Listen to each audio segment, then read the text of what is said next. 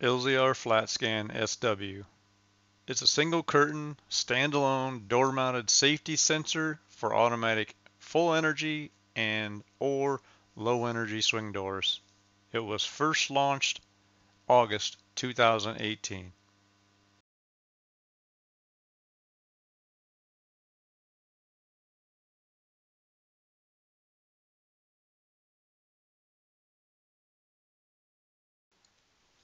LZR-FLATSCAN SW, standalone door-mounted sensor system. It's a single curtain or single plane of laser technology, TOF, or time of flight.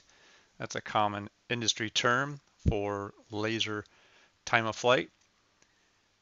There are 170 spots across 106 degrees shown on the left with the red and green. 70 spots across the 90-degree red area, and that equates to about a spot every inch and a quarter. And then 100 spots across the 16-degree green area. That equates to a spot about every eighth of an inch. We also term this finger detection technology. It's a quick installation and setup. There is no hub or door position switch. You make a simple hand gesture or hand swipe to define the detection field width, and the handheld remote is usually not required.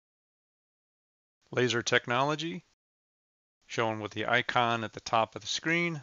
Some of the applications that it's used for: swing doors, low energy doors, revolving doors, sliding doors, automated windows. It's also used outside of the pedestrian power operated door industry. It's utilized for automatic gates, high-speed roll-up, high-speed fabric doors, industrial door types. Functionality, here's some examples showing the location and functionality of the flat scan. The bottom of the screen showing an overhead plan view of a pair of swing doors. The black rectangles represent the location or mounting location of the sensors. The green area will be the reactivation portion. The red area will be the safety, stop, or stall function. Notice the green area around the pivot area. That's for the finger detection or pinch zone area detection. If a hand or object gets in that area, the door will reactivate. It will not close, thus preventing finger pinching. NC 156.10 power operated pedestrian doors. Here's a copy paste of the standard for section 8223 door mounted sensor system. This basically describes the 5-5-1 rule you may have heard of, where a sensor shall detect within 5 inches from the face of the door, for the width of the door, less 5 inches from the pivot, and to within 1 inch to the leading edge. The flat scan exceeds this portion of the standard as it covers more of the area as described in 8223.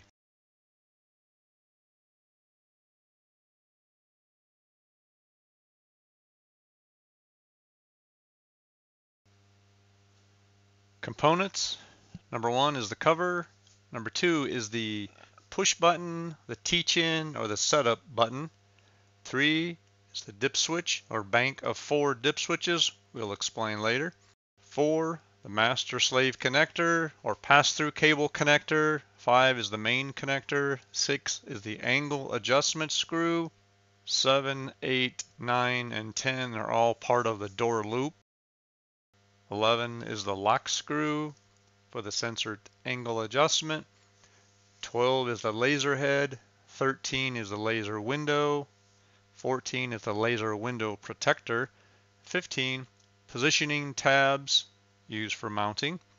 16 is the mounting base. 17 is the master slave cable, and 18 is the power cable.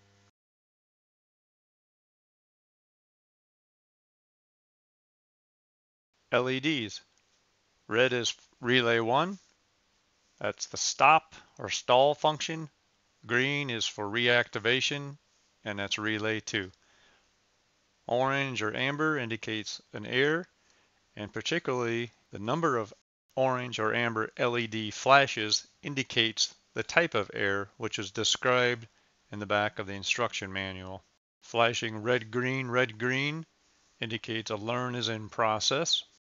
Additional indications for other LED flashes for red and green. Mounting. Full energy applications require two sensors, one on each side of each door. Low energy applications may only use one sensor on the approach side. Shown at the top, showing the mounting location in the upper corner of the pivot area of the door on each side of the door leaf. At step 1, below, slide the mounting base off of the sensor. Step 2, use the mounting base and position it on the upper corner of the door near the pivot area using the alignment tabs. Continuing with mounting. When mounting the mounting base, ensure the sensor will not interfere with door movement. If the sensor isn't correctly positioned, it could be damaged during door opening or closing. Additionally, ensure the sensor isn't going to be interfering with any door hardware or operator hardware. Step 3, mark the pilot hose on the door. You can also use the inner surface area of the mounting base to fasten the screws if you cannot use the mounting holes as shown in step 3. Step 4, drill the holes. Step 5, cut the positioning tabs off the mounting base. Step 6, fasten the screws. Step 7, drill a 5/16 pass-through hole through the mounting base and door. Smooth out any rough edges. Step 8, pass the master-slave pass-through cable through the hole and then position the cable in the notch of the mounting base and secure. Step 9, remove the sensor cover by inserting your finger and then pull firmly towards you. Step 10, pass the cable through the hole on the back of the sensor and secure the sensor to the mounting base by sliding it downward. Continuing with mounting, step 11, connect the black plug to the black connector on the sensor.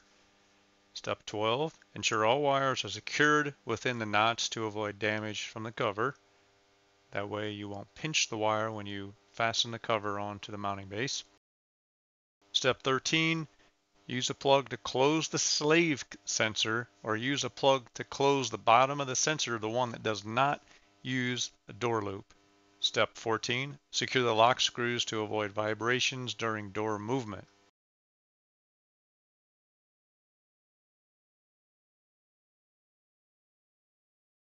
Wiring. Step 1, determine the appropriate length for the door loop.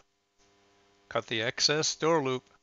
Step 2, cut the excess door loop to avoid obstructions. That's very important. You want to have the door loop as short as possible. Step 3, pass the power cable through the door loop and connect the white plug to the white connector. Ensure that the loop does not interfere with the sensor view. Step 4, create a loop with the wires of the power cable and pass them through the notch as indicated. Use the other part of the cable to block the wires. Step 5, secure the door loop to the sensor using the clamp. Secure the two screws to avoid pulling out of the cable. Step 6, tighten the other side of the door loop using the cable cap and pass through the remaining length of the power cable towards the door operator. Wiring. Step 7, cut the power cable to the right length, strip the 8 wires and connect all wires as indicated below. Red and black are your power wires. Note that the power supply is 12 to 24 volts DC. That's DC only, and that's a range between 12 and 24 volts DC. You cannot power the flat scan using AC voltage. Red is plus, black is minus. For the stop or stall function, the red LED, use the blue and brown wire for the signal on relay 1. For reopening impulse, the green LED, relay 2, use the green and white wire. For tests or monitoring, use the purple wires. The blue, brown, and the green and white can be configured as normally open or normally closed. Setup. One of the first things you'll need to do is set the appropriate dip switch 1, for the correct sensor. The sensor that's going to be the stop or stall, dip switch 1, needs to be in the up, and that is the default setting for stop or stall for the door. If you're adjusting or you're setting up the sensor on the approach or the reopen side, dip switch 1 needs to be down for the green LED. See on the picture image on the right, the relay 1, relay 2 configuration for safety and reactivation. Once you change the dip switch on the sensor, that sensor will blink orange. Press the push button, the setup button, the teach-in button, all the same button. Press it for a long push, greater than 3 seconds, to confirm the settings. Once that's complete, you'll see a number of green flashes indicating the number of connected sensors. You'll either see 1 green or 2 greens because you'll install 1 or 2 sensors per door leaf. Teach-in. This is actually harder to explain than actually do the teach-in. But nevertheless, before launching a teach-in, you want to ensure the following. Make sure the door is closed. Use the service mode if needed. You can see page 8 of the instruction manual. Both relays are connected to the door control and the master slave cable is connected between the sensors. The detection fields are free of environmental obstructions, your tools, ladder, objects, and people. A laser window protector film is removed on each sensor. And then verify the relay output setting. See page 10 of the user's guide. That would be dip switch 1 and 2 appropriately. Dip switch 1 would be set up for safety. That's the default setting, or down for reactivation. A teach-in on the master configures both the master and the slave sensors. A teach-in on the slave sensor only configures the slave. In case the master and slave are not aligned, the first launch a teach-in on the master and then on the slave. Step 1. Press the master sensor push button briefly. The LED will begin to quickly flash red, green, red, green, red, green. When installing the sensor on a pair of doors, repeat this on the second master sensor. Step 2. When both sensors are flashing green, position yourself in front of the door and stretch out your arm in front of you as if you're going to shake hands with the door. Make an up-down swiping motion at the leading edge of the door to mark the detection field width. The LED will flash red while calculating the width of the door leaves. Step 3. When the sensor flashes green again, remove yourself from the detection field and cycle the door open to allow the sensor to learn their environment. The sensors will flash red during the closing of the door. Step 4. Once the door is completely closed again and the LED is off, the teach-in is complete. The graphic below is demonstrating the text above. Press the teach-in button. Step up to the door. When it's flashing red, green, make a swipe with your arm or hand. Stay back out of the zone and let it learn its environment. Adjustments. Check the correct positioning of the safety fields and the reopening fields by doing a walk test safety check according to the ANSI 156.10 standards. And if necessary, you can adjust the sensor tilt angle with the tilt angle screw. Adjusting the tilt angle screw from 2 to 10 degrees will move the detection field inward or outward away from the face of the door. You always want to launch a teach-in and test the correct positioning of the detection field after making adjustments to make sure the angle, the sensor position, or environment is correct. Verify the sensor correctly detects based upon the door speed setting. You may have to reduce the door speed if necessary to ensure the door stops, slows, or reverses according to the ANSI 156.10 standard. Finish. Apply the cover starting on the narrow side. Don't hesitate to push. Snap it on. To remove the cover, position the screwdriver in the notch and pull upwards until the cover loosens. Service mode. Service mode deactivates safety detection for 15 minutes and can be useful during an installation, a mechanical teach-in of the door, or maintenance work. To ensure service mode, push and hold the teach-in button on the sensor for at least 3 seconds. The LED will turn off.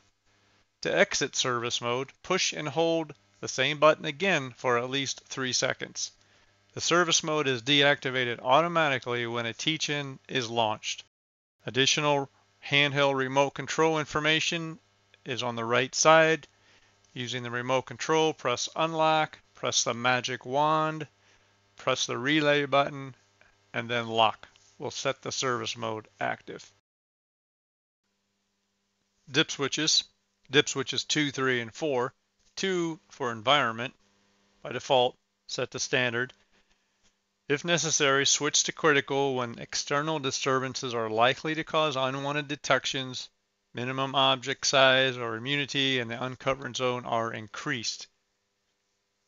Dip switch 3, output configuration, normally open or normally closed. Settings for this dip switch must be set on the master sensor, the sensor connected to the door control. Dip switch 4, the pinch zone dip switch, on by default. Switch to off when the hinge area does not need to be secured or protected and objects can cause unwanted detections.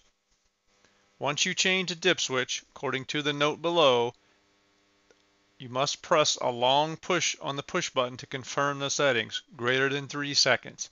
Afterwards, the number of green flashes indicates the number of connected sensors, either 1 green or 2 green. Optional remote control settings. If you want to configure the detection field width or height, you can use the remote. Press unlock, and if you want to adjust the detection field width, press the C button, and then press the number of inches you wish for the detection field to be. You must enter 3 numbers. By default, 155 inches is selected. Same for the height, and below if you want to set the pinch zone, you can do that using the A and B button. Again, you must enter 3 numbers, 3 digits to set the detection field. If it's set to 16 inches, you would enter 016. Additional remote control settings. Output configuration. This is where you can change the output from normally open to normally closed, or normally closed to normally open. Ensure dip switch 3 is set to on the master sensor to modify the output configuration. Using the handheld remote, press unlock, and then the relay button, and then the number you wish to set the outputs for your application. Setting the immunity above or below the defaulted value of 4. Use that to increase or filter out external disturbances, but you must know the reaction time of the sensor increases significantly when you increase the filter of the immunity between value 5 and 9. Remote control continued. Uncovered zone. Dip switch 2 must be set to on to modify settings using the remote control. You may want to increase in case of environmental obstructions. Using the F2 button on the remote control, select the appropriate number pertaining to the value of the uncovered zone. The uncovered zone is the inactive area from the ground to the bottom of the detection zone. For example, the default 10 equals 10 inches of inactive area, or where the sensor is not capable to detect at the floor upward 10 inches. A 10-inch inactive area from the floor to the bottom of the detection field. These dimensions are measured in specific conditions and dependent on application and installation. Anti-masking and background. Anti-masking is a protective function which detects an unwanted object nearby the laser window, masking the vision field, meaning an object or a person is right directly in front of the detection field, meaning that a person or object is directly in front of the face of the sensor. Background. Reference point in the detection field of the sensor. If no background is present, switch to off. Remote control continued. Using the bottom right of the remote, the magic wand button. Magic wand 0 performs a teach-in. Magic wand 8 is a full reset of the sensor, and magic wand 9 is a partial reset where the factory reset occurs except all values for the field dimensions and the output configuration do not change. Detection area. The door leaf safety, the typical object size is 4 inches, measured at 13 feet. The sensor detection area shown in the lower right is a radius of 13 feet. If you recall from the previous slide, the number of spots for this area, 70 spots. 70 spots of laser detection equals 4-inch object size at 13 feet. The pinch zone safety, if we recall, 100 spots in this 16-degree area, the typical object size 3/4 of an inch at 13 feet. Very, very high resolution. And then the gray area is the uncovered zone we spoke previously about. It's adjustable by remote control, and the factory value is 4 inches, meaning 4 inches of inactive area from the bottom of the detection field to the floor. Shown on the lower pictures are the safety zone and the pinch zone, as well as the radius 13 feet.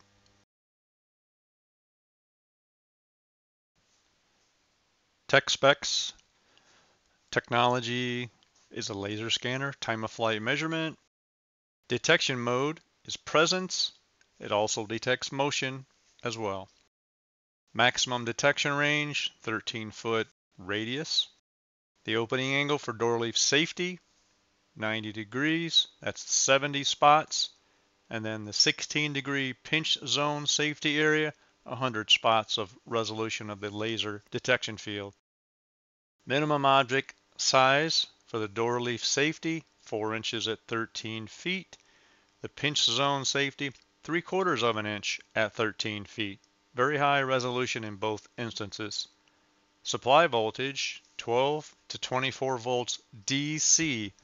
You cannot power the sensor with AC voltage, and that's a range. It could be 14, 16, 18 volts DC. Low watt power consumption, less than 2 watts. Response time, door leaf safety, maximum of 50 milliseconds. Very fast. Pinch zone safety, maximum 90 milliseconds. Still very fast. As an example, the human eye blinks in about 250 milliseconds. That's 1/4 of a second. Test input, if using the test or monitoring signal, 30 volts DC max switching. The output, the relay outputs, maximum switch voltage, 42 VAC, VDC if you're switching current. LED signals on the sensor. Red is swing side, safety, stall. Green is the approach or reactivation. Yellow or amber is the air LED.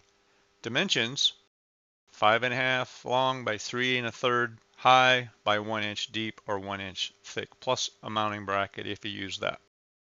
Material and color is a plastic resin. The color choices are black, aluminum, or white. Tilt angles, 2 to 10 degrees.